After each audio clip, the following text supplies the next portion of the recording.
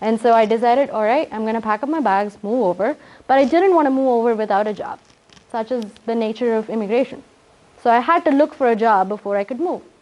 So I started looking for product management jobs at that point because a manager of mine told me, hey, why don't you look for a PM job? That's the equivalent of what you're doing in the bank. So I decided to look for a product management job.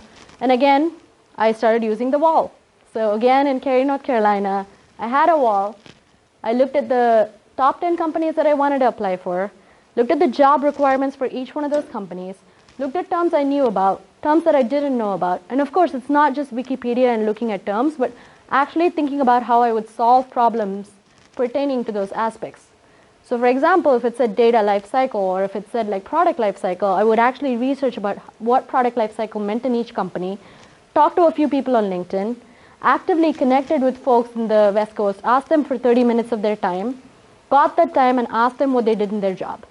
The more and more I asked people about what they did, the more and more I knew what I wanted to do and what I didn't want to do. So I could narrow down my focus and then finally interview in companies where I felt I would be a good fit.